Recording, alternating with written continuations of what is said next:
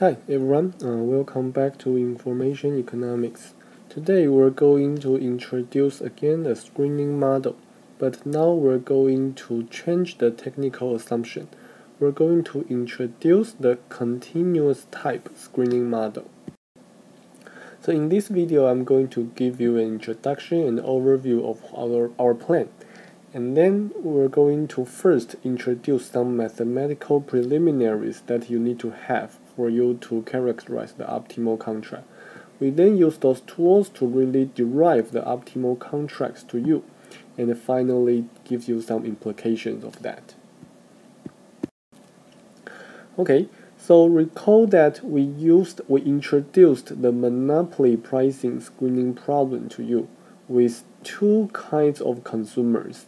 Okay, we assumed that consumers have a private type theta, which may be theta low or theta high, and the theta low means the consumer is not so willing to pay for this product.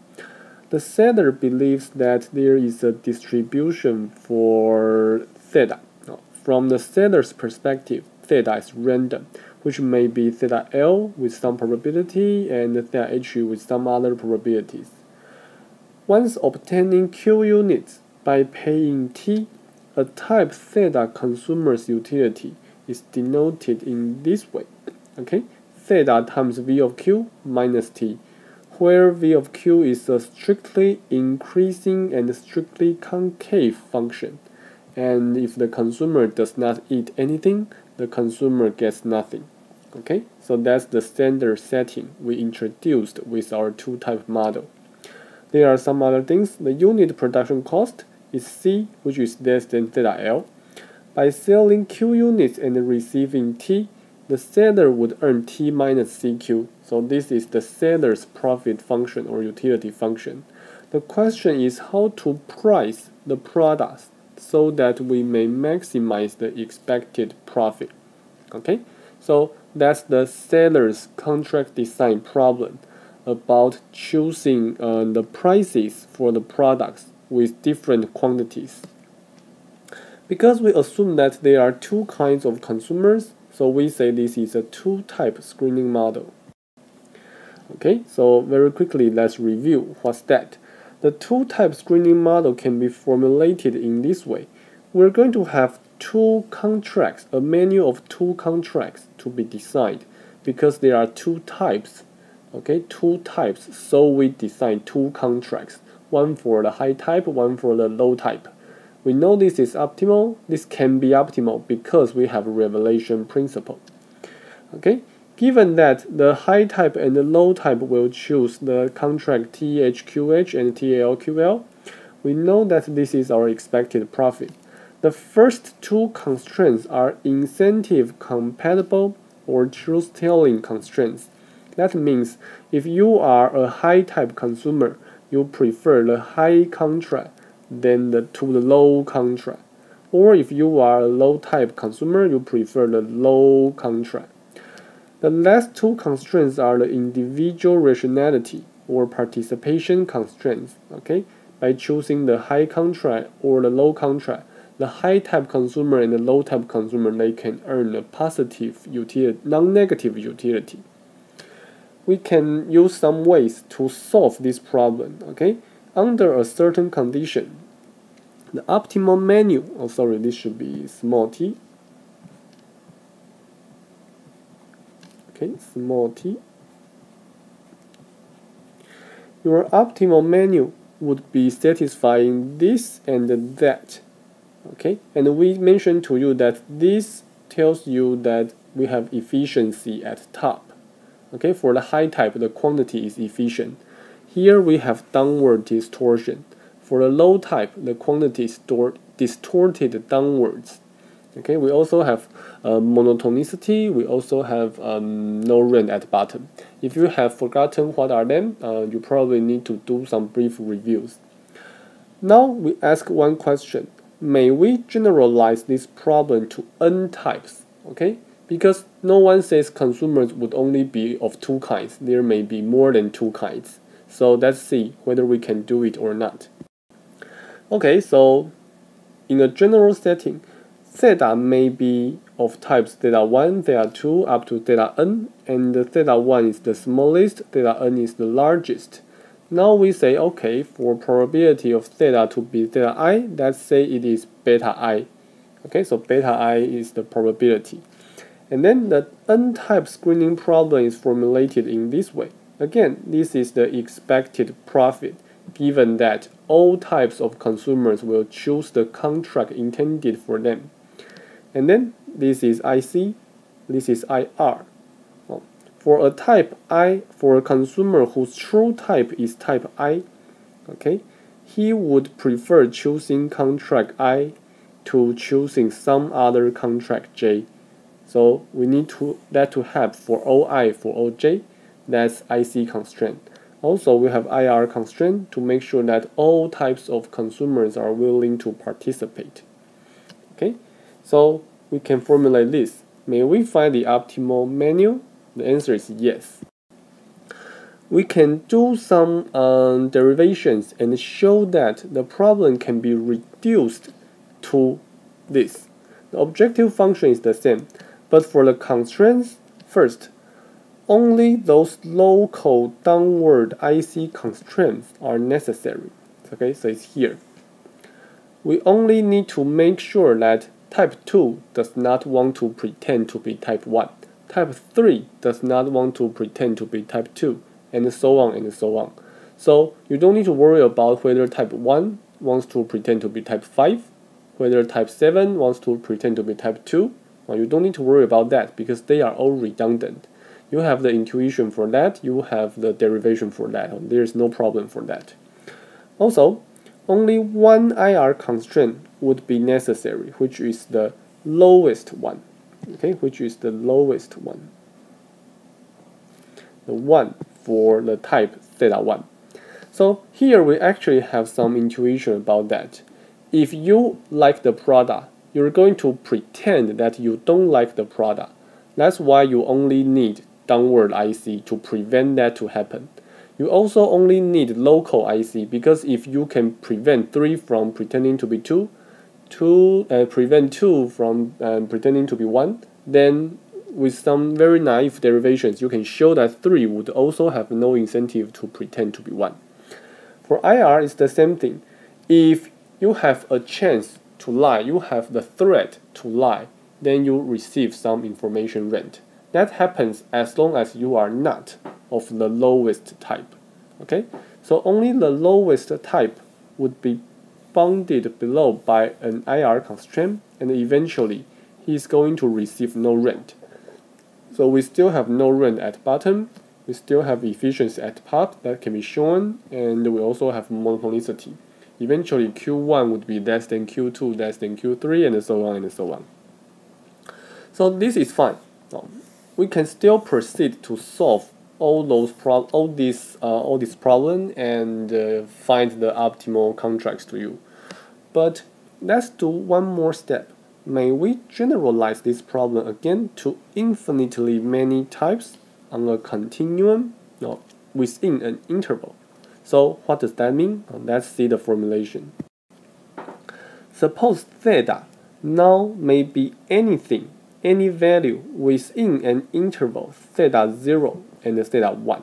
Okay, theta 0 is a value that is less than theta 1, and now we have an interval. Theta may be anything on it. So now, from the seller's perspective, theta is random, and now you cannot assign probabilities to possible values of theta, because now you have infinitely many possible values of theta. So you're going to have a continuous random variable. That's why you need F and capital F to be the PDF and CDF for your random variable theta. Okay, I don't know what's theta because theta is random, but I know it's PDF and CDF, and that's my belief on the random type or the private type. Then our continuous type screening problem can be formulated in this way. First is the objective function. Well, even though now you are looking at an integral with some PDF here, you know this is trying to calculate the expected profit of the seller. okay? Because you have so many different types of consumers. Each type is going to be induced to select the contract that is intended for him, okay? So he is going to pay T of theta amount of money and obtain Q of theta units of products. So for type theta, you're going to earn this, and you have all these types, so you find the weighted average of the earning in that case with that likelihood. So this is your expected profit for the continuous type model. And then for all the types of consumers, they have the choice to misreport their type, to lie about their type. So here, they should choose Q theta, T theta, but they have the chance to choose Q theta hat, T theta hat. We need to make sure that choosing the right contract is the best for them. And finally, we need to make sure that choosing the right contract can earn a non-negative utility. Okay, so this is exactly a generalization from the 2-type or the N-type model. Then now, let me remind you one thing. You have so many variables, right? Or you have infinitely many Q, infinitely many T. For each type, you are going to assign 2 values, Q and T, to him, and he is going to select that contract. So you are going to offer really an infinitely many contracts in your menu. So you are going to optimize this problem where your decision variables are actually functions. Okay, functions. You want to find 2 functions to maximize your expected profit. That's the problem. Okay, today we're going to tell you how to solve this problem and find the optimal menu, and show you that all the original implications you had will still be true, and we can extend them to some other things that you cannot do without a continuous type model. Okay, so that's the plan for today. Thank you. Okay, let's continue. So now let's give you some introduction to some mathematical tools you need. So we're going to introduce 3 things: the concept of hazard or failure rates, integration by parts, and envelope theorem. Okay, the last thing may be new to most of you, so please pay attention to that. Okay, so let's introduce failure or hazard rates first. So consider a bulb whose life is denoted as a random variable, capital X. So this capital S means once you light up the bulb, when it will fail. Okay, so you can treat that to be any machine, any computer, whatever. So there is a life, there is an amount of time that it can be used. That's a capital X, and of course it's non-negative. So you don't know what would be the value of X. X is random. So you use small f and capital F to be the PDF and CDF. So capital F of T is the probability for the bulb to fail by time T. Okay, so that's the probability for the lifetime to be not so long, not longer than T. And then if you ask what's the probability for the bulb to fail within a certain interval, then you have capital F and T plus epsilon minus capital F of T. Okay, that's the probability to fail in this particular time interval. So we know that small f of t basically means that particular probability when epsilon goes to 0. Okay, is the limiting probability. Or you can also say that, okay, it's just the derivative. Okay, but as you know, we don't say it is a probability. We say it is a density. Okay, probability density for the bulb to fail exactly at time t. Okay, given that capital X is continuous, this probability would be 0. What you can say is density. Okay, it's density. Anyway, the failure rate of the bulb, which is defined as h of t, is the likelihood for the bulb to fail exactly at time t, given that the bulb has not failed by time t. Okay, so basically at each time moment, I ask, what's the failure rate? What's the rate for the product, for the bulb, to fail exactly at this moment? Okay, I want to know that, but I don't want to just use f of t, because I know the bulb is there. The bulb is good for this particular amount of time. Okay, when I am at time t, I know this bulb has been good from 0 to t. So given this condition, given my information about that, I want to ask, what's the probability for x to be within t plus epsilon. Okay, I want to ask, what's that failure rate? And then through some very basic derivation, you know this is a conditional probability. So the conditional probability requires you to put this probability for x to be greater than t in the denominator, and the numerator is the joint probability. When you look at that, the second condition is useless, right? Because you are talking about x within t and t plus epsilon. So you're going to get this, and when you take the limit, it's going to be this one.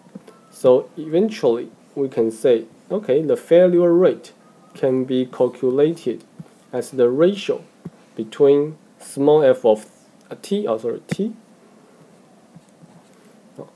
over 1 minus capital F of t. Okay, so the numerator is the likelihood to fail at time t, and the denominator is the case that you condition this failure according to the fact that x has been larger than small t.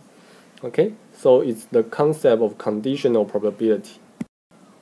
So very quickly, let's talk about some examples. If your capital X is uniform between 0 and 1, then your PDF is 1, and your CDF is X, and then your h of X, which is your failure rate, is defined to be 1 over 1 minus X. Okay, when X is 0, this is 1. When X approaches 1, this goes to infinity. You can see that your hazard rate would increase. So basically, that's saying that when this product, when this machine goes on, you expect a higher rate for it to fail when time goes by. Okay, reasonable. A very special case is for your x to be exponentially distributed with parameter lambda. In that case, your PDF is like this, and your CDF is like this. They are just some standard results that you may look it up on Wikipedia or any particular textbook. And then if you plug in small f and capital F into the formula for hazard rate, you're going to see that the hazard rate would just be lambda.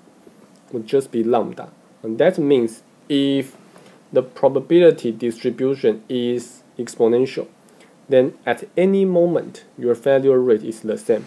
Okay, if you're talking about some probability random events with this particular property, we typically say that your distribution is memoryless. Okay, memoryless. Anyway, yeah, something about probability. So in general, for any random variable with PDF small f and capital F as the CDF, we define its failure rate as small h, which is f over 1 minus capital F. You don't really need to talk about bulb or computer or machine or whatever. For any random variable, you can do this definition. Okay, so yeah, it's just definition. For our private type theta, okay, it's also a random variable with f and f. So we're going to impose the following assumption, which is called the increasing failure rate, or IFR function assumption. It's saying that I want the failure rate of my theta to be increasing, or say it in another way. If I define capital H of theta to be the ratio of 1 minus f of theta over small f of theta, then I can see this is the reciprocal of the failure rate, right? And then I need my capital H of theta to be weakly decreasing in theta. Okay, so I want my failure rate to increase, or I want my reciprocal of failure rate to decrease. So we are not going to show that to you, but this is true for most of the well-known distributions like uniform. Okay, you see uniform satisfies this. Exponential also satisfies this because all you need is weakly increasing or weakly decreasing.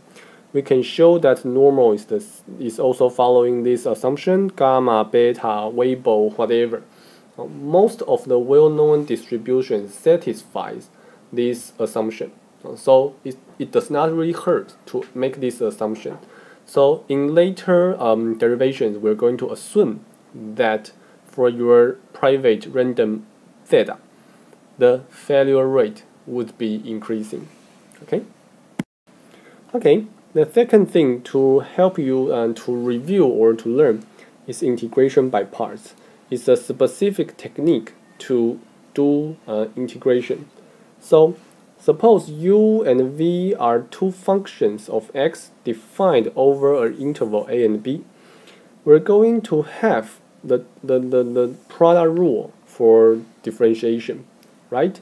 The derivative of u and v, the product of u and v, can be found as u v prime plus v u prime, where prime means derivative, okay, first order derivative. So if you have this, then you now can do integration at both sides with respect to x. So this part goes to here, okay, be put as the integrand, and here you also have this part. This also goes to the integrand, and then we can do something. First is here, you can see that when we do this integration, you can apply the theorem of calculus or the Leibniz rule, because it's something being differentiated and then taking the integral. So it goes back to itself, and all we need to do is to plug in a and b. Okay, nothing special. And then this is the term that we are really interested in. We put it still at the one side of the equation, and then finally we put the last term to the left hand side. Okay, so that's why its sign would be changed. So this particular formula is what we are going to use as the integration by part formula. When you have one integral to do, then you separate it into two parts, okay, and then following this formula to carry it over. Okay, for most of the time, we would like to use some abbreviated formula to help us memorize it. Okay, and the way we say it is that u dv equals uv minus v du. Okay, u dv equals uv minus v du. So let's see some examples. Suppose I want to calculate this. I want to calculate the integral of x e to the power of x from 0 to 1. So I don't have any way to do it directly, but I can separate this thing into two parts. I can say u is x and dv is ex dx. And once we do that, then according to our formula, let me write down it again, u dv equals uv minus v du, then we can know here we should have uv, and then we're going to plug in the upper bound and lower bound to it, and then we also have minus v du. So here, of course, u is x, so u is x, nothing difficult. And if u is x, then when you take a first order derivative of that, that's going to be just 1. Okay, so you're going to have du equals dx. Also, if your dv is this guy, then you need to be able to find v. Okay, and you know v would be e of x, e to the power of x, because the derivative of e to the power of x would just be e to the power of x. Okay, that's how you find v according to dv. So once you do that, then the first part can be calculated. You plug in 0, you get 0. You plug in 1, you get e. And the second part can also be done because you know how to do this integration. This integration simply gives you e to the power of x from 0 to 1. So you again plug in and you get e minus 1. Eventually you get 1 as the outcome. Let's use another example to do a further illustration. Here we are actually talking about 0 and 1. Sorry.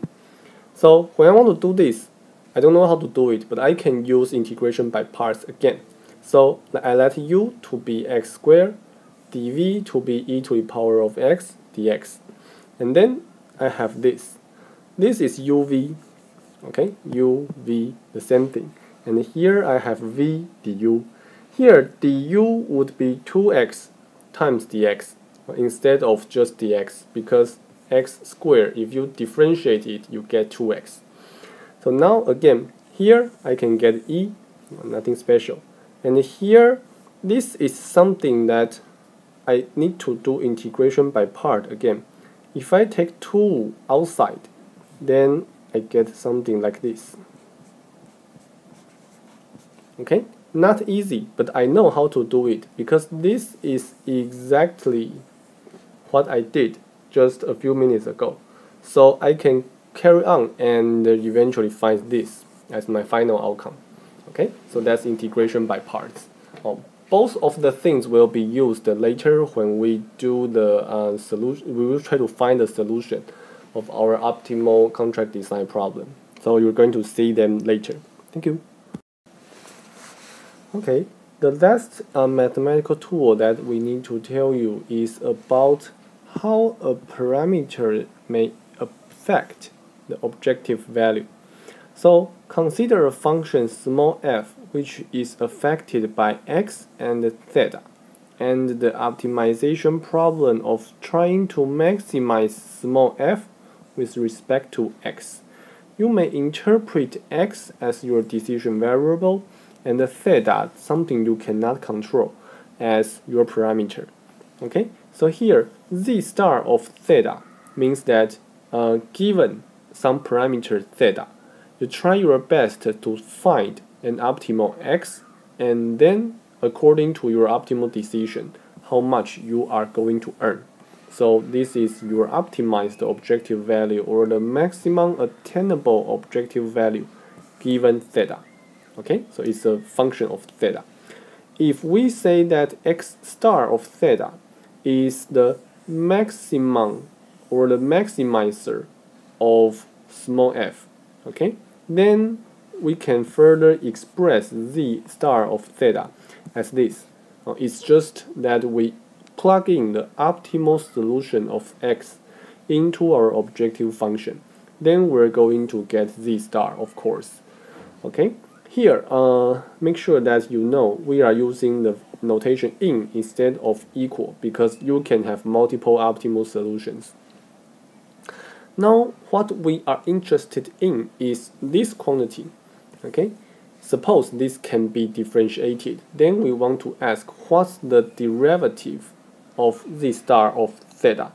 How does theta affect the objective value? Okay, one particular application of that quantity is that we want to know how an exogenous parameter may affect the equilibrium utility of a specific person. Okay, we typically say, okay, there's a supply chain, there are manufacturers, retailers, and blah blah blah, and eventually we ask, what would happen if the unit production cost goes up, for example? The exogenous parameters change would change also the player's decision, okay? Because players try the best to find their optimal solutions, and then given that, their optimal payoff would also change. So you're asking how the parameter affect their decision and then affect their payoff.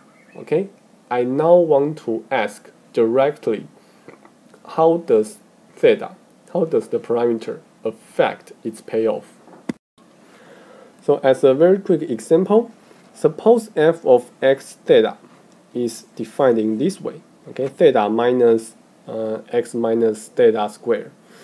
Given that theta is fixed, we have this as our optimal solution. Okay, you can very quickly verify that this is concave.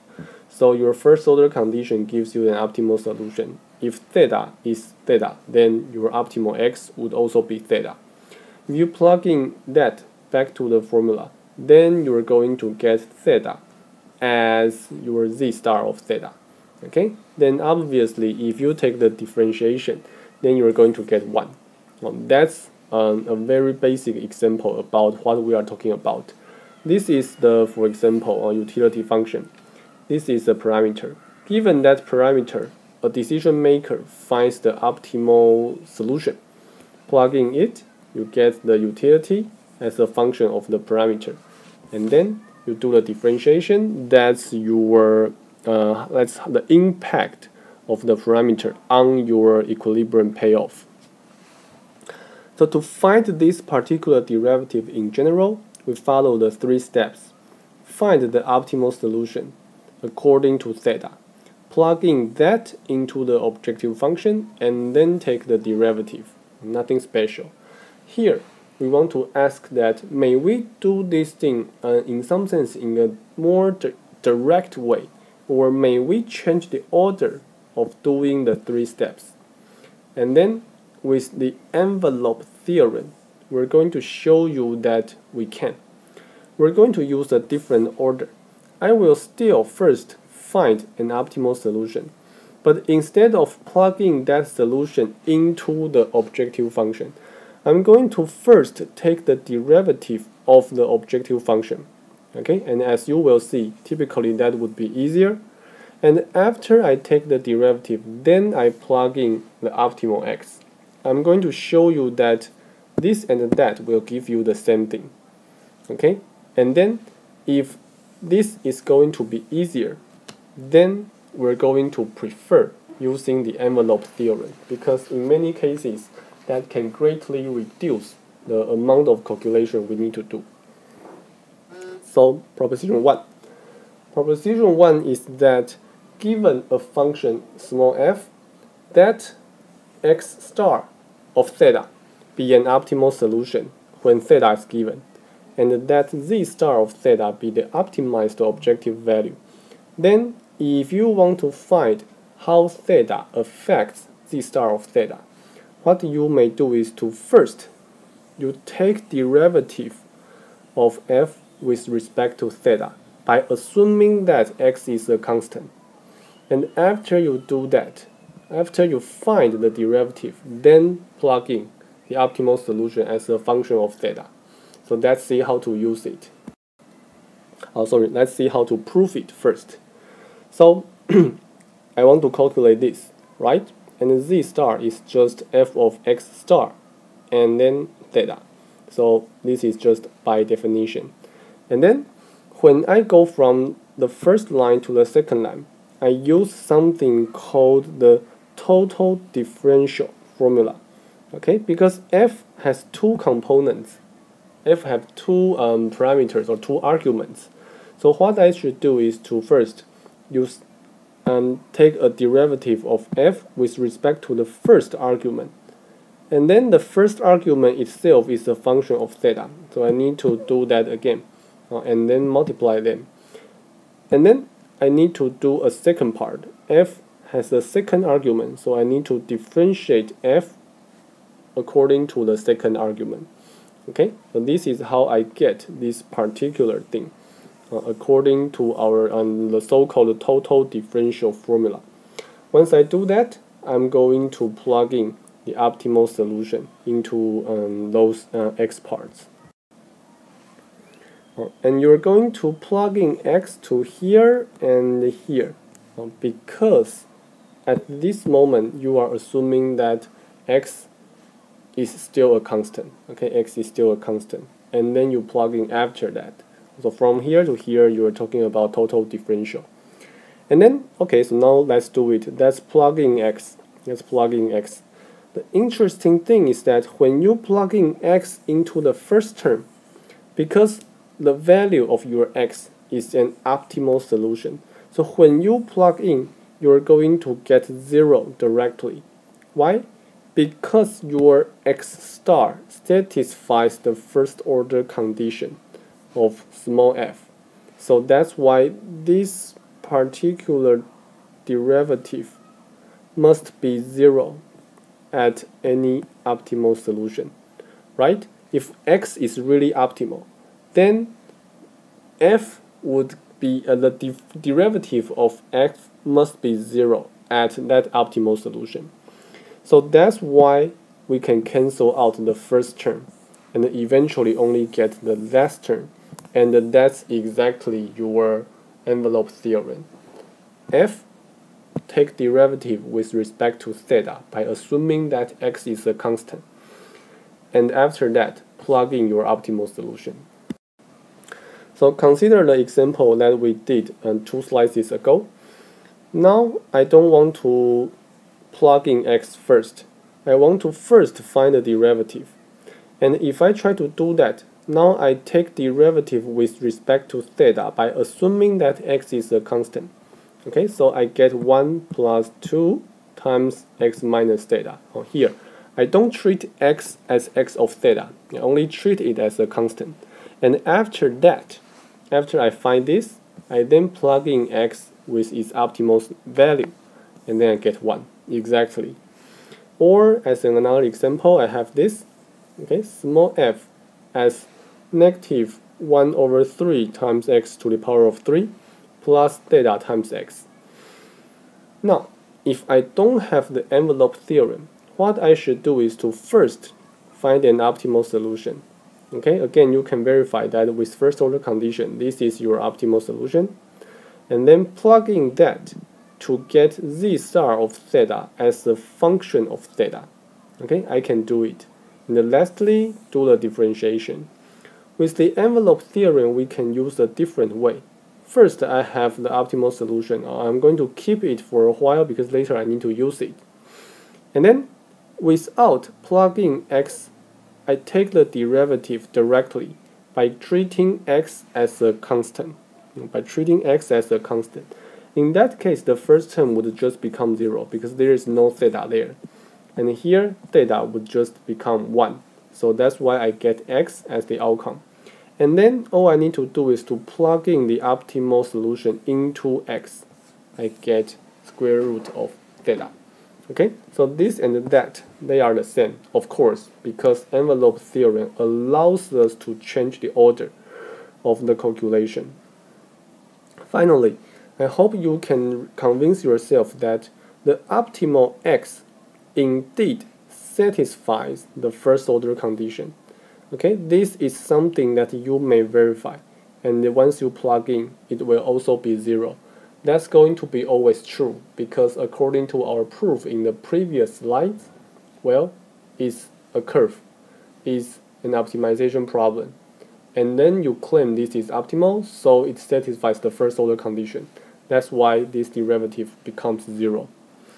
Okay, so that's the 3 tools that you're going to use in later derivations. So yeah, when they happen, I'm going to remind you again, so don't worry.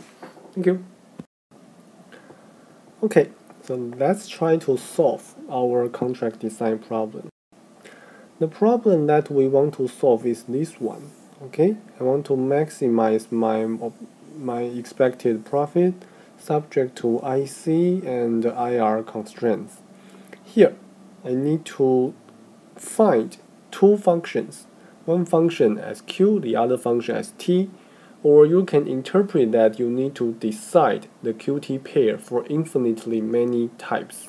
Okay, so in some sense, even if you have taken courses like OR or basic optimization, this would seem to be very strange because you have infinitely many variables and infinitely many constraints. Okay, so I hope you are feeling excited now because you're going to solve a problem that in some sense is very complicated. Our strategy, however, is actually very similar to our strategy for solving the two-type problem. We're going to first show you monotonicity, which again means a high-type consumer would eat more, consume more. Okay, consume more. So we're going to show you that Q theta 1 would be greater than Q theta 2 if theta 1 is greater than theta 2.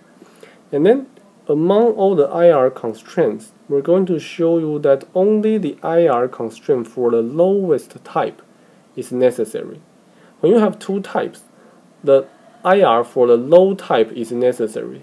Now you have a lot of types, only the lowest type is necessary.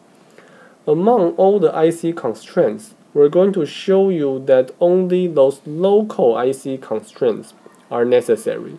Okay, so you don't need those global IC. All you need to worry about is that your choice is optimal locally. Okay, and then after all those reductions, we can use binding constraints to get an unconstrained problem, and then we will do something called point-wise optimization to deal with that unconstrained problem. So let's do it one by one. So our step 1 is monotonicity. And the thing that we need to do is exactly the same as in the past. As long as we have two types, theta and theta hat, suppose we say theta is greater than theta hat, then we have the two IC constraints between the two types. Okay, type theta should prefer the contract theta to contract theta hat. Type theta hat should prefer the contract theta hat to the contract theta. If we add the two constraints together, we're going to basically get exactly the same thing as we did for discrete types. Okay, T would cancel each other, and then we put the two terms with the same V of Q together, and then theta minus theta hat would cancel each other because they are positive, so the sign would still be the same. And finally, because V is monotonely increasing, so if V of Q is greater than V of Q and theta hat, then your Q of theta would be greater than or equal to your Q of theta hat. Okay, so as a conclusion, if your type is higher, then the quantity assigned offered to you would also be larger. Okay, because this is a continuous type problem, we can also show you that this just means that your Q should have a positive or non-negative derivative. Okay, Q must be increasing or weakly increasing. So monotonicity, we have that. And then let's reduce our IR constraints. Suppose I have a type theta, which is not the lowest type. Okay, the lowest type is theta 0. Suppose my type is greater than that, then I have a sequence of derivations. First, I can take the IC constraint for the type theta with respect to the type theta 0. Okay, if I am of type theta, I should prefer contract theta to contract theta 0. Okay, so this part is your IC constraint. And then from here to here, you use the fact that theta is greater than theta 0. And finally, here, this is your IR constraint for the lowest type. Okay, so as long as the lowest type satisfies its IR constraint, then all the types would satisfy their IR constraints. Okay, this is again exactly the same as what we did for the 2-type or n-type problems. Okay, so we only need the lowest type IR constraint. Now all others can be removed. So now your reduced problem is here. Objective function the same, IC constraints the same, but for IR constraint you only need one. All others are redundant. Now we're going to reduce the set of IC constraints. Or when we say IC constraints, we are actually talking about global IC constraints. Okay, that's too much. That's too many. We don't need all of them. We're going to reduce them to local IC constraints. And our eventual goal would be to show that the set of global IC constraints can be replaced by the set of local IC constraints plus monotonicity. Okay, so let's try to do it. First, let me formalize what we mean by global IC constraints. This is our global IC, right? Let's rewrite it in another way. For each type of agent, I know that guy is trying to select a type theta hat to report, and by selecting theta hat, he is going to select the contract Q theta hat and T theta hat. So that guy is trying to select theta hat to maximize his expected profit, okay, expected utility. And my goal is to make sure that for the agent's optimization problem, theta is optimal. Okay, theta is optimal. So theta must be greater than all other values in S. All other values in S. If that's the case, then it's globally optimal. Okay, so it should be optimal for a consumer to report his true type. That's global IC constraint. Theta must be better than all other values in S. Okay, we want to show that local IC and the monotonicity can be equivalent to global IC. So we need some notations. That W of theta hat be defined in this way. Okay, theta times V of Q of theta hat minus T of theta hat. This is what? This is the type theta consumer's utility by misreporting his type as theta hat. Okay, so my true type is here. Okay, my true type is here. And I report myself as theta hat by selecting another contract. Okay, he can do that, and once he does that, this is the utility. With this notation, global IC would just be that theta should be the best to maximize the utility in that way. If theta is globally optimal, of course it must also be locally optimal. And what does that mean? That means your optimal solution theta must satisfy the first order condition. Okay, if it is globally optimal, it must satisfy the first order condition in this sense. So this is the function to maximize. Okay, here theta is actually a constant because my type is theta. I am type theta consumer. I try to optimize my objective value according to theta hat. So that means theta hat is my variable. Theta is a parameter. Okay? So I want to maximize this function. If some value is optimal, that means the first order derivative must be 0 when I choose that value as my variable's value. Okay? So that's the first order condition. If theta is optimal, then when I plug in theta to the first order derivative, I need to get 0. So W is like this. Okay? So when you differentiate W with respect to theta hat, For the first term, you need to use the chain rule because this is v of q of theta hat. V is a function of q, q is a function of hat. Q is a function of theta hat. So you first have v prime of something, and then you differentiate q with respect to theta hat. For the second term, it just goes to t prime. And then I plug in theta hat as theta. I should get this.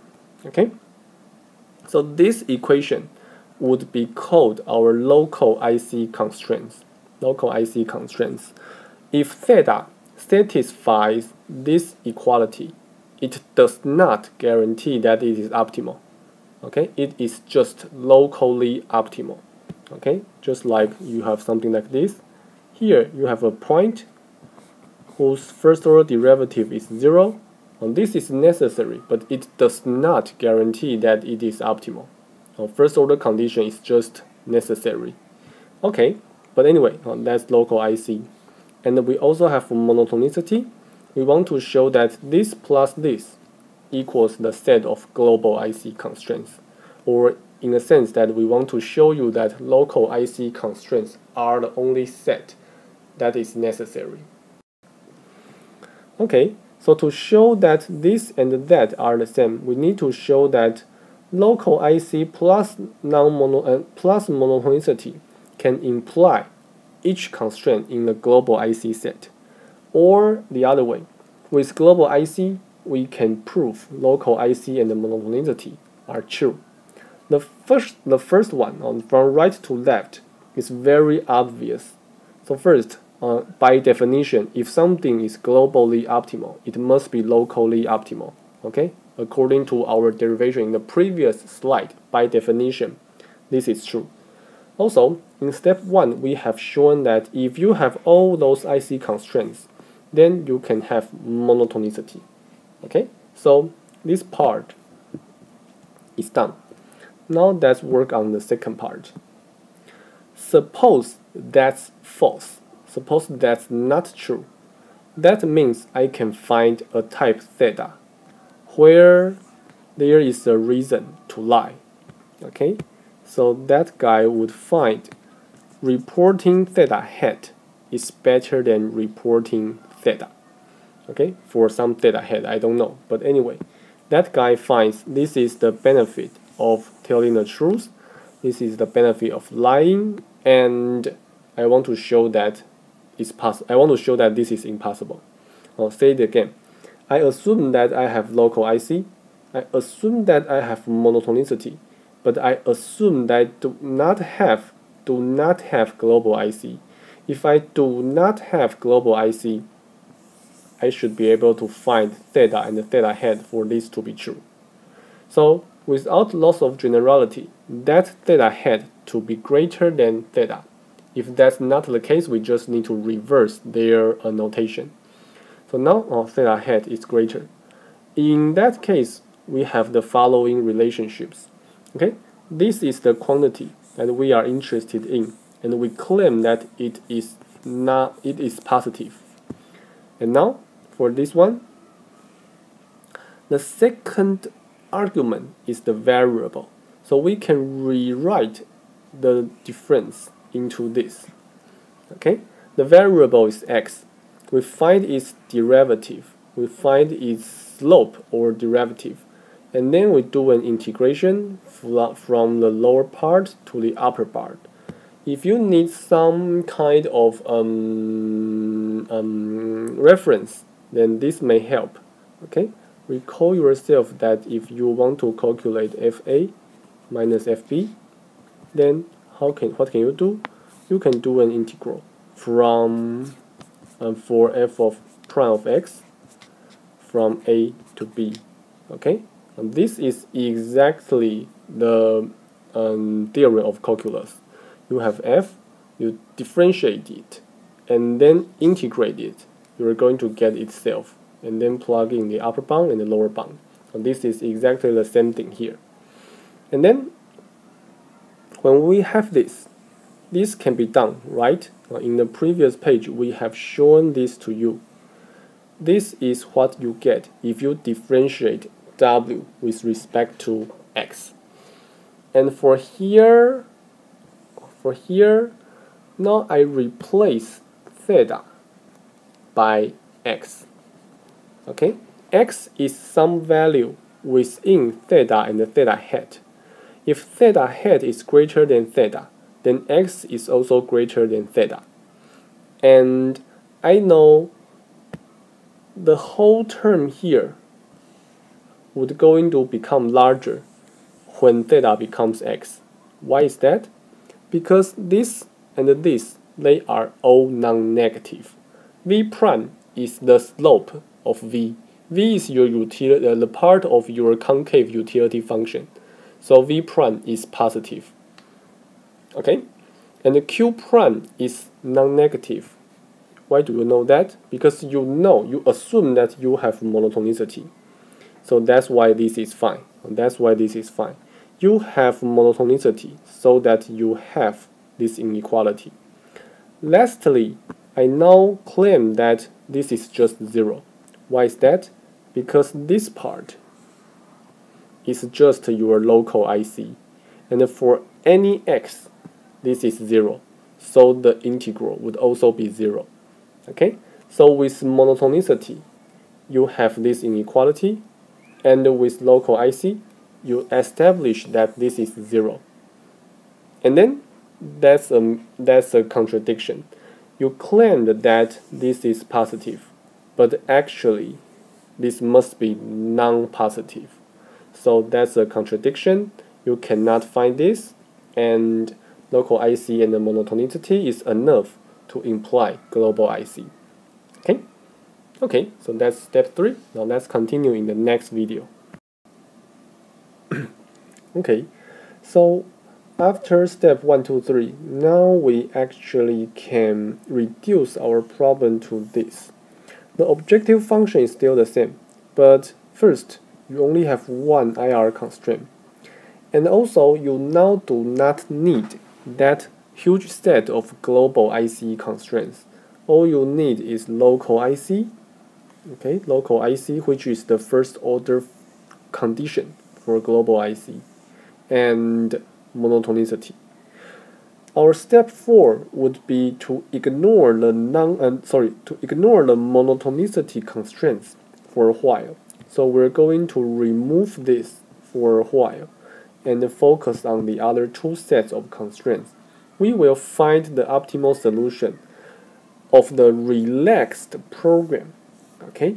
And then we will go back to verify that our optimal solution of the relaxed program really satisfies the monotonicity constraints. Okay, if that's the case, then we're done. So now in our reduced program, we only have 2 sets of constraints, one IR and a few local IC. Now, let's look at this. I have defined this function w of theta hat, right? This is the type theta consumer's utility of reporting theta hat. Now, if we maximize it, we're going to get theta as the optimal solution because we have IC constraints. So by definition, I'm going to say if I plug in the optimal solution, then that should be w of theta, which is just w theta. So I define w theta as type theta consumer's equilibrium utility. Okay, eventually he will tell the truth. So w of theta, one parameter theta is enough to denote his equilibrium utility. Now, according to my envelope theorem, I can show how w of theta is affected by theta. Okay, so by definition, I have this w theta is a function of theta, so we can find its derivative with respect to theta. And the envelope theorem tells us that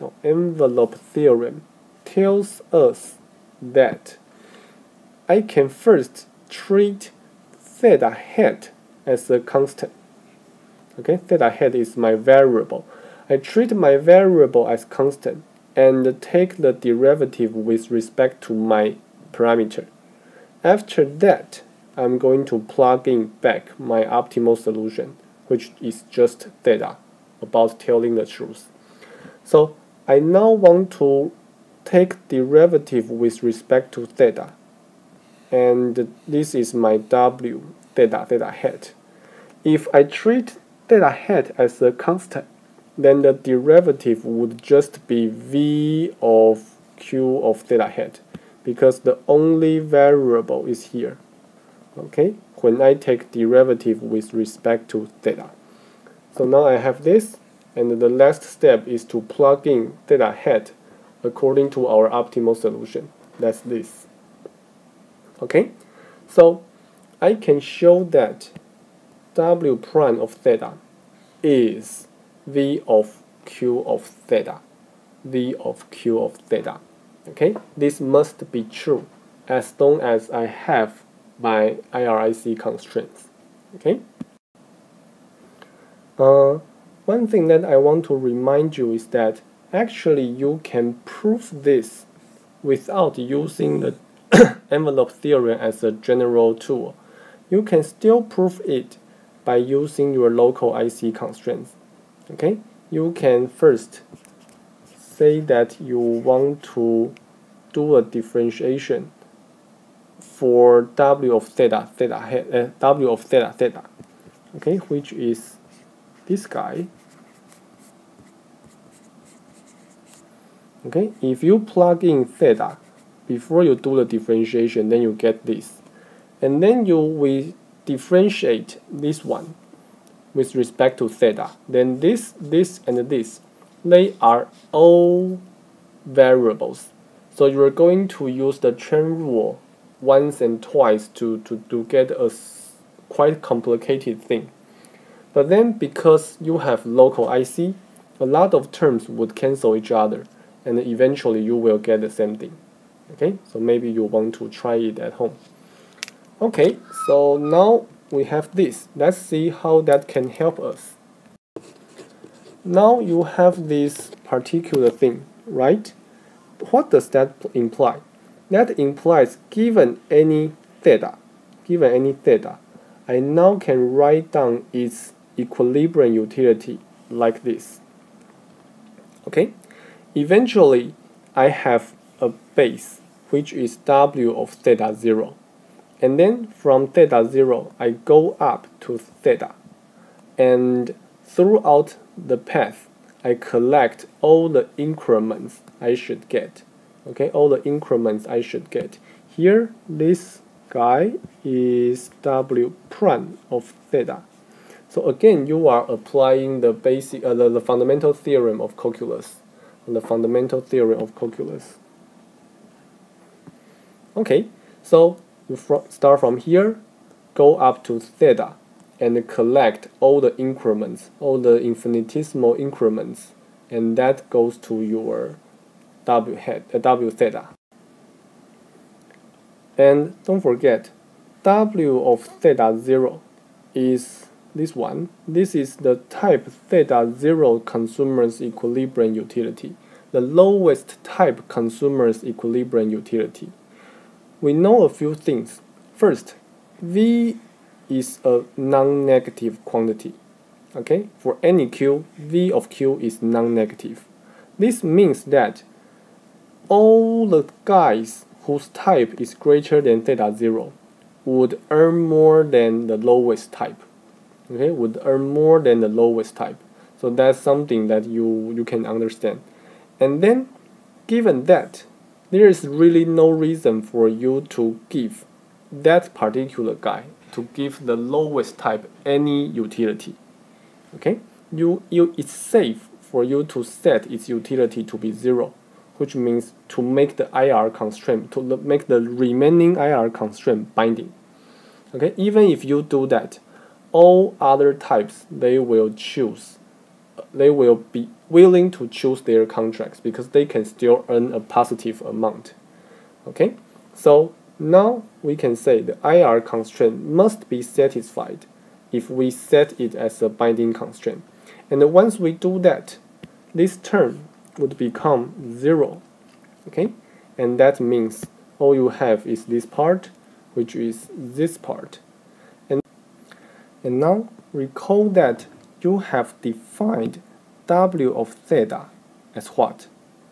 As theta times V of Q of theta minus T of theta.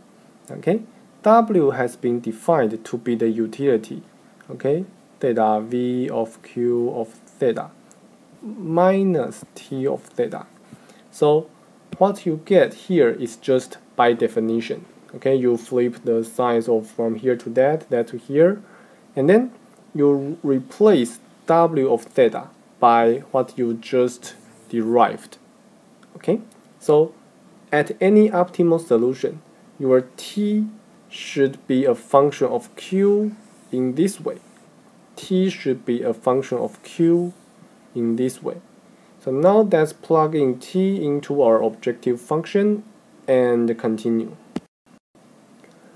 Our program can be further reduced in this way. T is here, okay, and I replace T by what we just derived.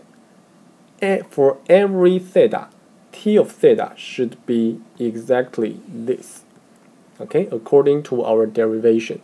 So now our problem would just be this one. Now we don't really need those IRIC constraints. Let's focus on this unconstrained problem to see how may we find Q of theta to optimize this guy. Obviously, this is something we need to handle. Okay, and now it's time to use integration by parts. So let's focus on this double integral. Okay, if you go back to look at the objective function, this is that double integral within your objective function. With integration by parts, we're going to solve it. So that's this part to be our u, and f of theta d theta be our dv, and then u goes to here. For dv, we need to find its v, and for small f, its integral is just capital F. So we get this. And then here, we have theta 0 and theta 1 as our lower bound and upper bound, so it's here. And they are here again. And we finally have v du. V is here, right? And the du, you know how to do it, because if you differentiate this guy with respect to theta, then you're just going to get something inside. Theorem of calculus, fundamental theorem of calculus. Now you plug in theta 0 into here, theta 1 into here. The interesting thing is that if you plug in theta 0 here, f of theta 0 would just be 0, because theta 0 is the smallest possible value. Okay, so that term would just disappear. If you plug in theta 1 here, f of theta 1 would be 1. So all you have is here. Okay, is this term, with theta becomes theta 1. For the second term, let's still put it here.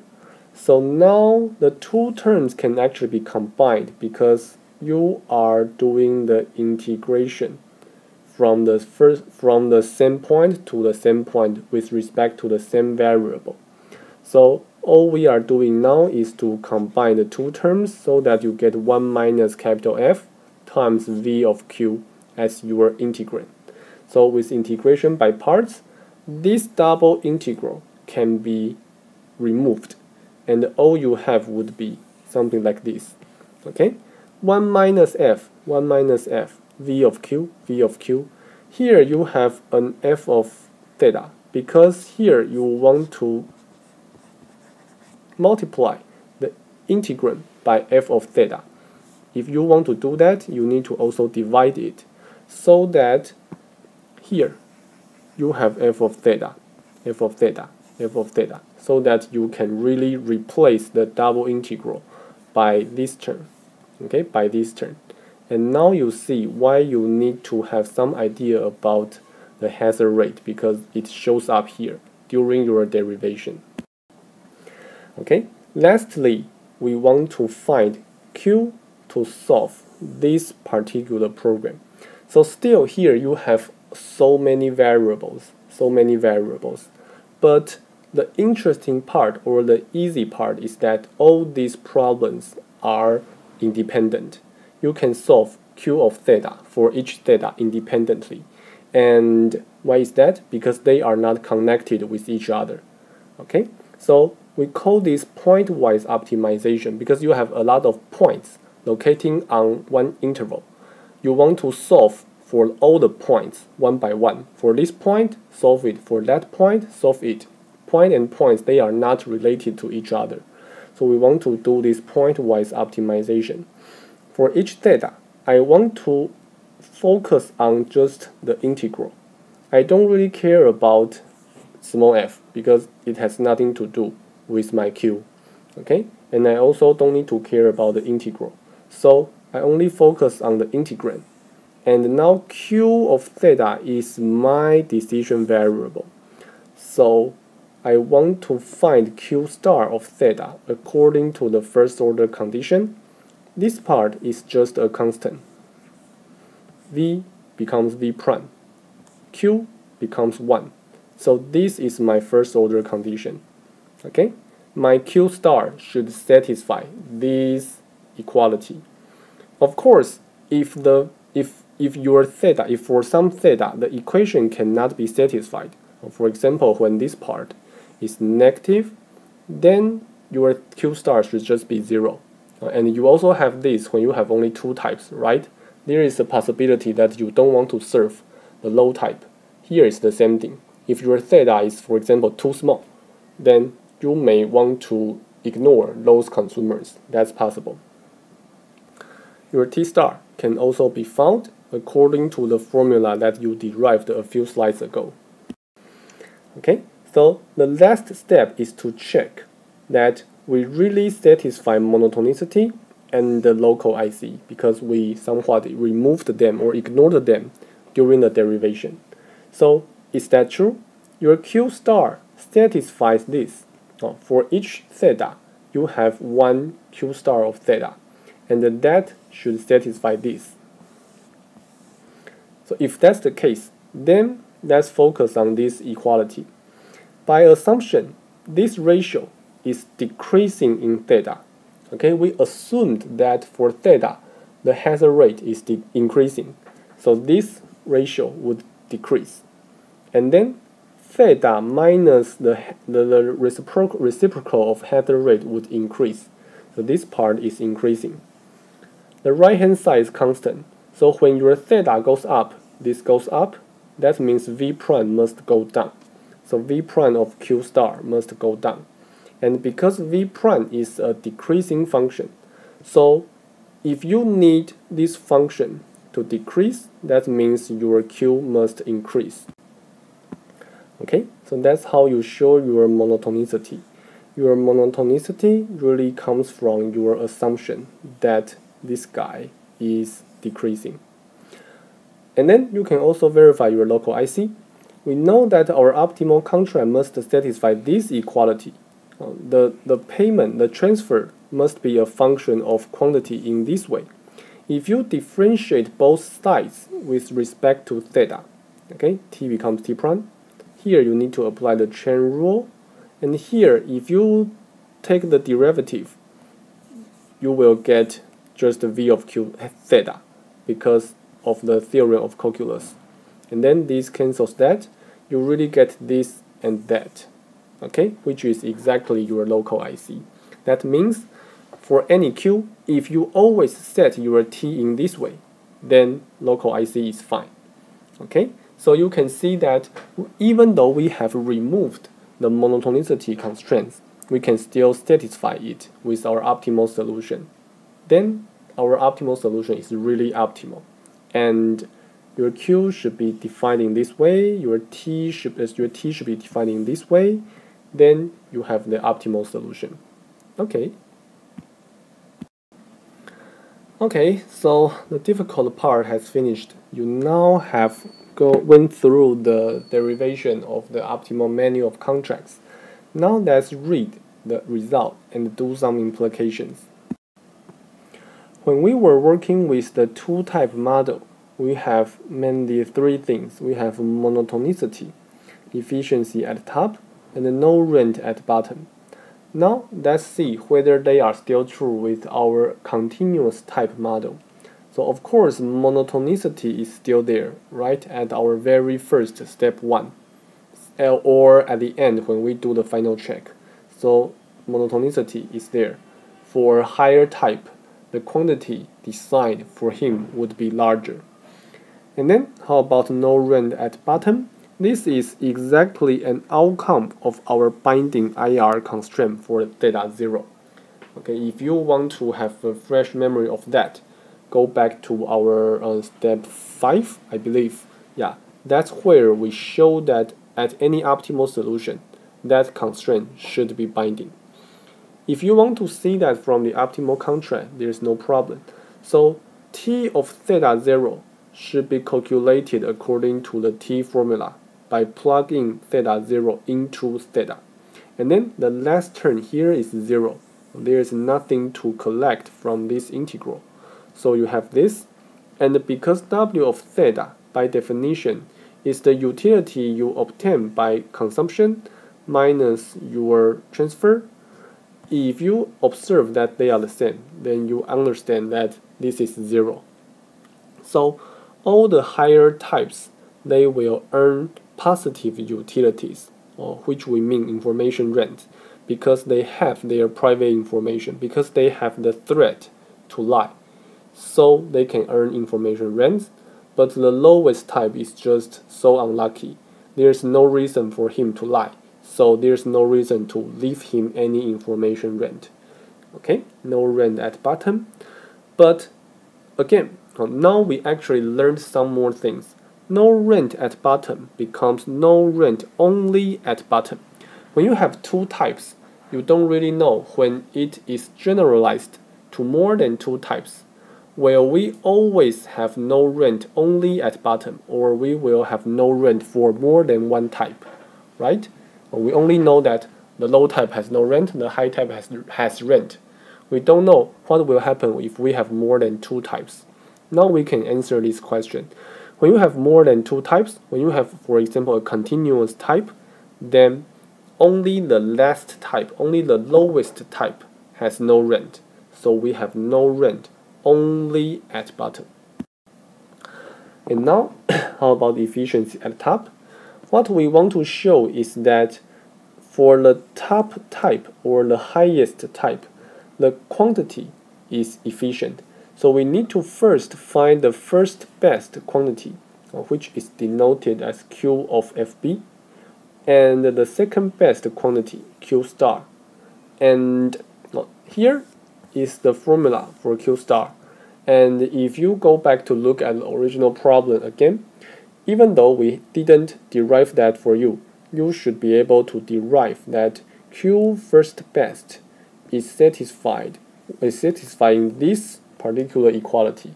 Or you may make some comparisons between this and the two-type efficient problem.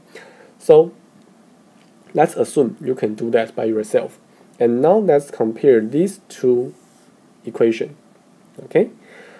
So first we know 1 minus capital F over small f would be positive. Okay, for sure. The denominator is positive, the numerator is positive, as long as your theta is not the highest type. So as long as your theta is not the highest type, theta is greater than this particular term. And that means, okay, if this is greater than that, then the blue part must be smaller than the blue part here. And that means you have this inequality. Now again, because V prime is decreasing, so that means your Q of first best must be greater than Q star. Okay, which is exactly what we need for this particular thing. Okay, so what does that mean? That means as long as your type is not the highest type, then your quantity, your second best quantity, has a downward distortion from the first best quantity. Okay, only for theta 1, we have that this particular ratio is 0, and then you have no distortion. You have no distortion. So some conclusion, except for theta 1, we always have a downward distortion on quantity. Efficiency at top now can be generalized. Now we know it's efficiency only at top. Why is that? The reason to do downward distortion is that we want to prevent a high type from mimicking a low type. Because if your type is high, then you prefer high quantity. So if I cut down the quantities for low types, then you would have no incentive to lie. I need to do that to cut down your information rents, but when I do that, I also sacrifice some efficiency. So I need to find a trade-off. I need to find an optimal balance between efficiency and the rent extraction. All of these are exactly the same as what we did with just two types. Okay, so summary. We have introduced a screening model with an infinitely many types of agents on a continuum. Okay, a continuous type screening model. All those implications from the two-type model are still valid, and moreover, they are also extended. We had monotonicity. Now monotonicity is still true throughout the continuum. It's not one is greater than the other one. Now it's throughout the interval, it is increasing. In the past, we have efficiency at top. Now we have efficiency only at top. We know that the top type is still efficient, and for all the others, it's inefficient. In the past, we have no rent at bottom. Now we have no rent only at bottom. Okay, some new findings are added. Throughout this lecture, we also take this chance to learn or review some useful concepts or techniques, like hazard rate, integration by parts, and envelope theorem. Okay, they are also some useful things that if you continue the research direction in this way, they will be used in the future. A continuous type model can actually be useful when you do research because, as you can see, it is more general than the two-type model. Okay, more general than the two-type model, and it's much less tedious than the n-type model. When you have n types, actually your calculation or derivation would be very messy because when things are discrete, you just need to deal with them one by one. But when things are continuous, calculus can really help you a lot. Your derivation would be actually clearer.